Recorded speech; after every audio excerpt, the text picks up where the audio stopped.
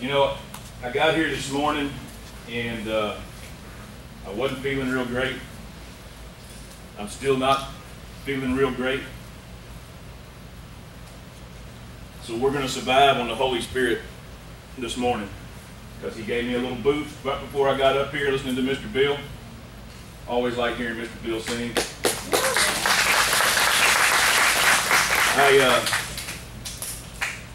The last couple of times I've been up here, I've had some props and I've done some crazy stuff with AC/DC and kids running around. Today, I kind of want to talk to you about a sin. First of all, let me say, do we all agree that we have a sovereign God? We serve a sovereign God? Amen. I believe that God knew last week who was going to be here this week. And I believe he prepared a message for somebody here today that he needed you to hear. More importantly, I feel like God has a great work for you. We've got to find that work for you. We've got to open the eyes of your hearts. David so graciously sang that song this morning. Today I want to talk to you, and I'm going to go ahead and apologize right now if anybody gets uncomfortable, okay? You might tell I'm a little uncomfortable. We're going to talk about a sin that is not necessarily listed as a sin in the Bible, but we're going to find one word that's a very close cousin to what we're going to talk about in Scripture. I want to talk about resentment. Resentment as itself is not considered a sin in the Bible. You're not going to find that in there. But resentment can control you. It can ruin you. It can destroy you. It can destroy those around you. And resentment, ladies and gentlemen, for a lack of better terms, because I didn't take the time to look up Webster's dictionary's layout of what it is, definition. If you're harboring ill will, if you're mad about something, and you're aiming that at anybody in particular, or anything in particular, that's being resentful. Do you believe that you can be resentful to God? I have. I've been resentful to God because I lost a finger when I graduated high school, and I didn't get the scholarship that I was offered.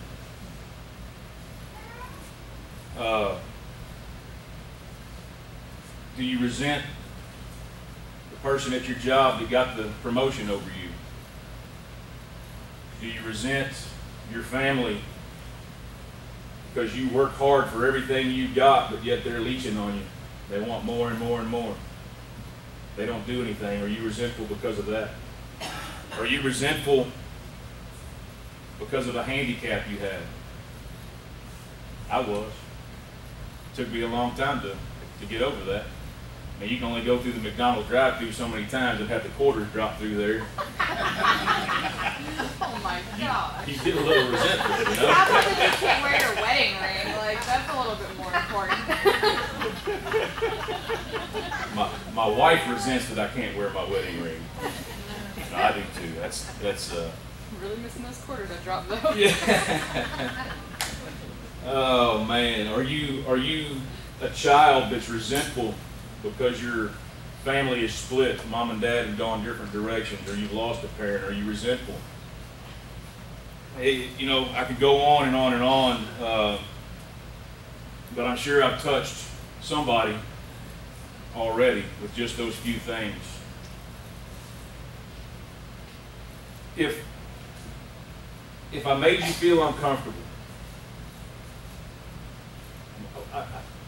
I'd like for you to take the card or the piece of paper that's in your chair, and if you have a resentment that you feel like is controlling your life today, I want you to write that on that piece of paper and fold it up, and just hang on to it, okay?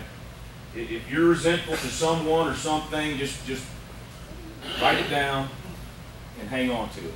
Okay, we're going to pray about that in a little while, but I want you to recognize that you do have resentment and that it does take a control over you. And that's nothing more than the devil whispering in your ear. And we rebuked his name this morning. We told him he had no place here. This is God's house. And we can come to God's house and we can ask for forgiveness. We can ask to have these things removed out of our life. If you would, turn with me to Ephesians chapter 4 on page 897 in Learning the Ropes.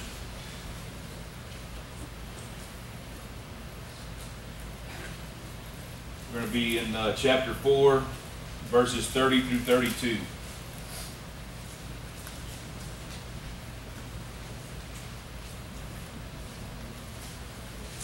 Ephesians chapter 4, verses 30 through 32 say, "And do not bring sorrow to God's Holy Spirit by the way you live. Remember, He has identified you as His own, guaranteeing that you will be saved on the day of redemption. Get rid of all bitterness, rage, anger, harsh words, and slander, as well as all types of evil behavior.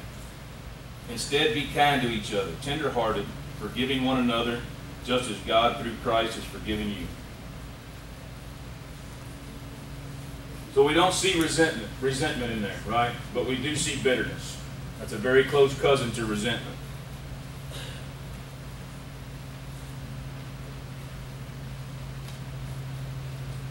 It's so hard sometimes to just let go.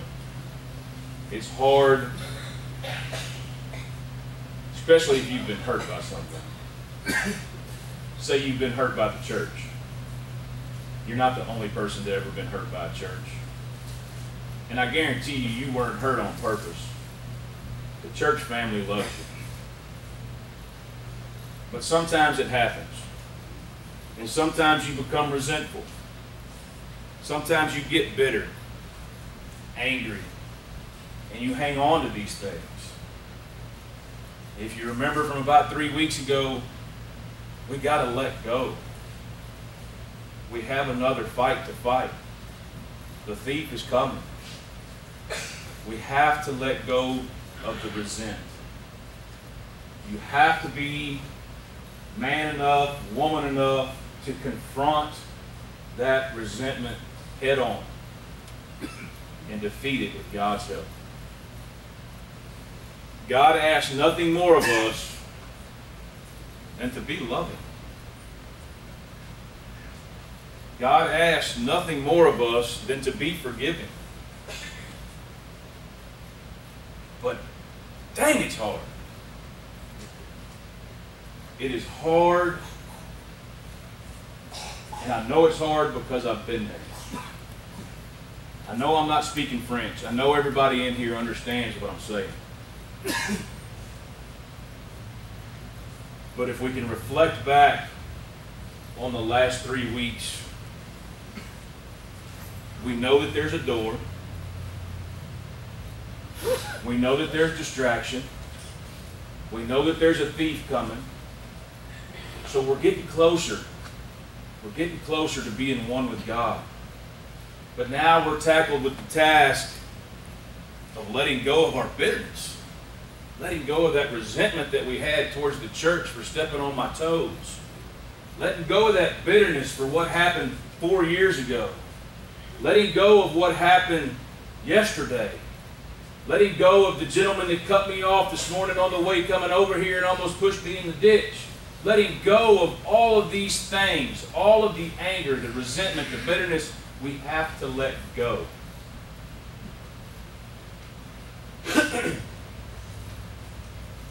When I started having God put this on my heart, there's not a whole lot. I can't go there because of the wind. Sure does feel good though. Let me come back over here. I had to tackle a lot of stuff on my own just to be able to get up here and tell you this. Because I still was resentful over some things. I was bitter over some things. And you know, as you sit and you think about it, aren't there so many more positive things you can do with your life than sit and dwell about what somebody did to you? God is the judge, not you. God is going to take care of all of that when we all get to heaven. He's going to move the sheep to the sheep line and the goats to the goat line, and that's going to be it. What are you doing now? Why are you worried about, why am I worried about things that I have no control over? Why am I holding ill will towards somebody when it's God they have to deal with, not me? You know, and I'm going to tell you this now. We're talking about being an active member of this church. We don't write down every time you come to church. We don't. We kind of got an idea who we see week after week after week. And if you haven't been here 6 times in 90 days and you want to vote today, vote. But if you haven't been, that's between you and God. Okay? I don't know how else to put it. We can't worry about anything like that because God's got it. God's going to take care of it. All we can do is come here each and every week as much as possibly as we can and serve God. And if we're serving God to the best of our ability, and God has provided us with a gift, God has provided us with the ability to cook, clean, sing, preach, mow grass, weed eat, spray weed killer, put out new toilet paper in the bathroom, working in the youth department. That's all we can do, folks. We can't worry about everything else. We have to get right with the Lord. And the only way we're going to do that is to just let go of all the junk in your life that you have no control over.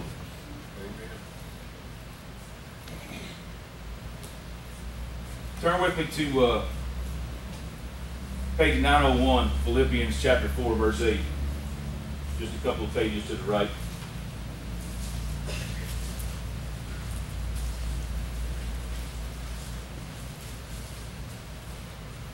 Philippians chapter 4, verse 8.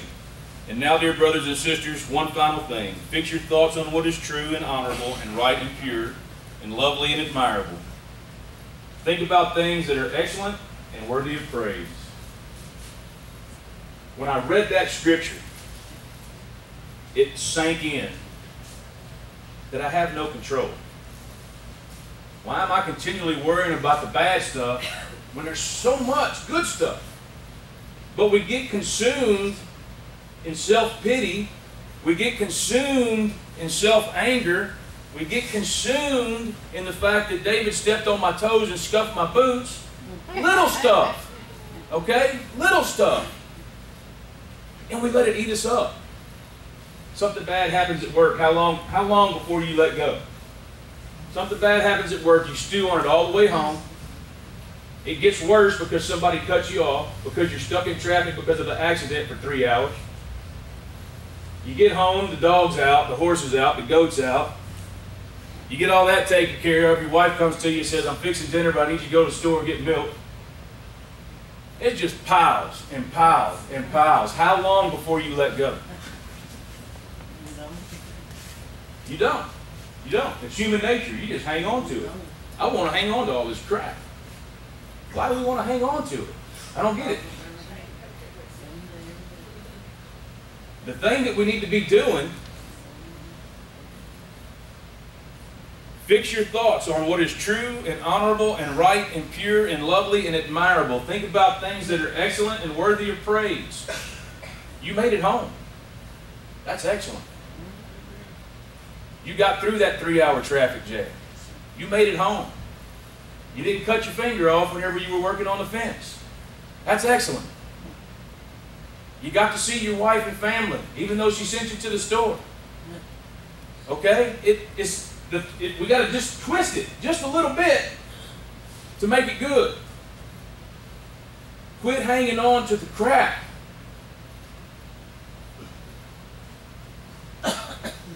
Crap F. You got to add F when you say crap on stage. Crap F, then it's okay. That's King James. Turn with me to page 866 to Romans.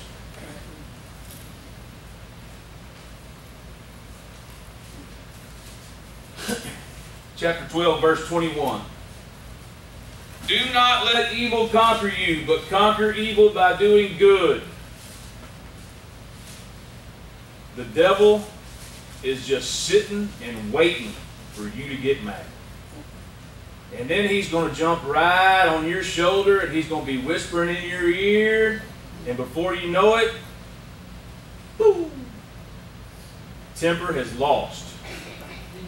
Anger has taken over. Resentment is in full hold. And the crap, if, is just surrounded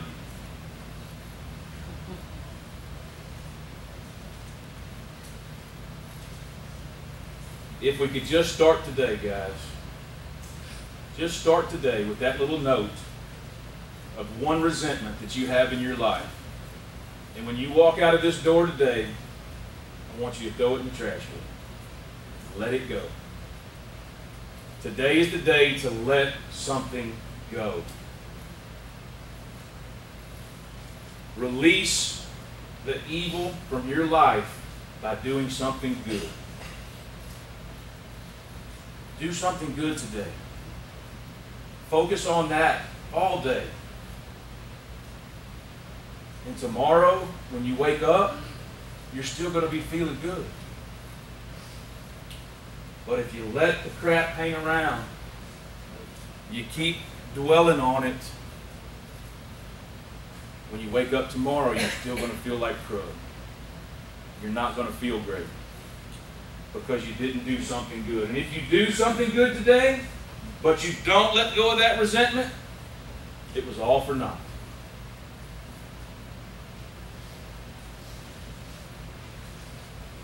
What is pure? What is that? We just read that. What is pure? How do we become pure? How do we let go of all these things you're telling me to let go when the idiot next door keeps letting his cow get out in my pasture and my bull keeps trying to breed it and he wants me to pay for everything and he won't help me fix the fence. How am I supposed to find purity in that? I don't know. But I can tell you this. If there's any way that you can walk out of this church today and just feel like you let go of one thing in your life that's been nagging you, just one. I'm not asking you to do it all at one time, because you're going to have to do the ultimate on your own to let go of everything. You're not going to like what I got to tell you on this, but you're going to have to hit your knees. You're going to have to get on your knees, and first of all, you're going to have to ask for forgiveness for harboring this ill will to whoever or whatever. Then you're going to have to ask God for the strength and the wisdom to allow you to move forward and let go. That's going to be on you. I can't help you with that.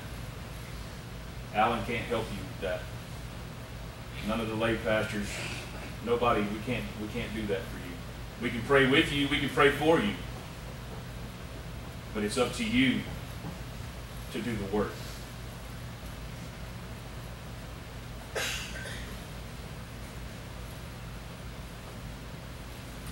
I'm going to wrap this up. I told you it was going to be a short one.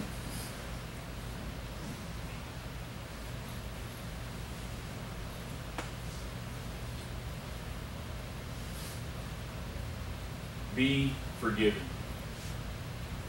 Be loving. And if all else fails, you're just a forgiver and a lover. You're not going to lose anything by doing it. Okay? But think of how much you can gain by doing it. Now, we talk about in our prayer requests how we want God to heal this or fix that or provide this or provide that. But how many times do we ask God to take something out of our life? How many times do we ask God to take something away that's a burden? that's a stressor. It's all about how you pray, guys. And if you ask God for forgiveness, for being a sinner, the sinner that you are, let's be honest, if we weren't all sinners, we wouldn't be here right now. And if we weren't all sinners,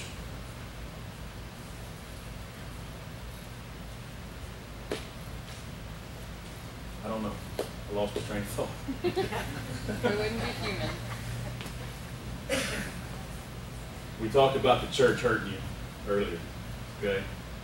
I'm not just nitpicking this church. It's every church. There's somebody hurting every church.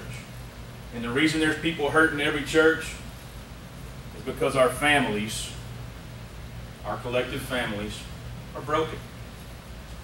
Therefore, when you get to the church, your church family is now broken. There are no such things as perfect churches. There's just not. Because we're not a perfect people. Okay? If by some chance you find a perfect church, don't go there because you're going to mess it up.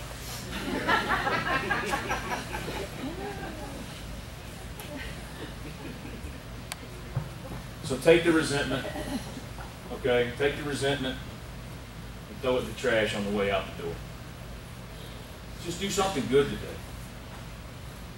No matter how small, no matter how big. I'm not telling you to go buy your neighbor a brand new set of cow panels for his cow to keep her in the fence. But do something nice. Help him fix the fence instead of griping about him always tearing it up. Just do something nice and love somebody. Love somebody, forgive somebody, and tomorrow when you wake up, you're going to feel better. Okay? All right, I'm going to pray for us. We're going to skip the band coming up today for the final song like we normally do so that we can start this vote. After I pray, we'll take about a 10-minute break so we can get the table set up with the ballots and the roll. And then we'll ring the bell and call everybody back in when we're ready to get started. So, again, the people that you saw stand up today, take this next 10, 15 minutes and really pray to God who you want on that team. You may not know that person real well. You may have only talked to them once or twice. You may have never talked to them, but you've shaken hands in passing here. But God will let you know His will if you just pray. God will point you in the right direction and put it on your heart. Because let's face it, folks, this church needs a pastor. Amen. This church needs a leader. And these, did I already tell you we're voting for 6? We're voting for 6. Out of that list of people, there's going to be 6 names you check off, or circle, or underline, or I don't know how we're doing it because I hadn't seen the ballot myself. But 6 people, 6 names off of that list, and don't forget we got to write Miss Margaret on there. Raise your hand, Miss Margaret. Yes, ma'am. You already put it on there? Okay, Miss Margaret's name is on the list. You don't have to add it. Our personnel team's been back. That's why they haven't been paying attention to me. They went back there working. I got left off and got back put on. What's that? I got left off and got put back on. You got left off and put back on. Yes, ma'am. So, again, 6 names for the team that is going to be number 1. And above all else, prayerful. This pastor search team is going to pray more than you could ever imagine. Because they're going to have to seek God's will in finding the next man to fill this pulpit. Okay? So y'all pray about that. Let's go to the Lord. Most gracious Heavenly Father, we come before you today, Father, and we just ask to lift up these names of the men and women that have volunteered because you put it on their heart to find a new pastor for this church, Father. Father, we ask that you give them the knowledge and the wisdom, no matter who they may be, to do your will for this church. Father, we ask that you're with them each and every time they meet, each and every time they make a discussion, each and every time they even think about this pastoral search team. Father, we just ask that you're there. We ask that you're there giving them the strength, the knowledge, the wisdom. And Father, we ask that you remove all doubt, all hate, all resentment. Father, I also ask that for this congregation, Father, for this church family. Father, when they walk out the door today, Father, just have them take that resentment and throw it away. Let it go. Father, we realize that you are perfect, but you created an imperfect people. And Father, we know, and we believe through our faith that there was a reason for that. Father, we love you and we praise you, and we just ask that you forgive our imperfections, Father. You forgive our sins. And just be with us each and every day in a more prevalent role, so that we may know, we may feel you at our side at all times. It's in Jesus' name we pray. Amen. All right.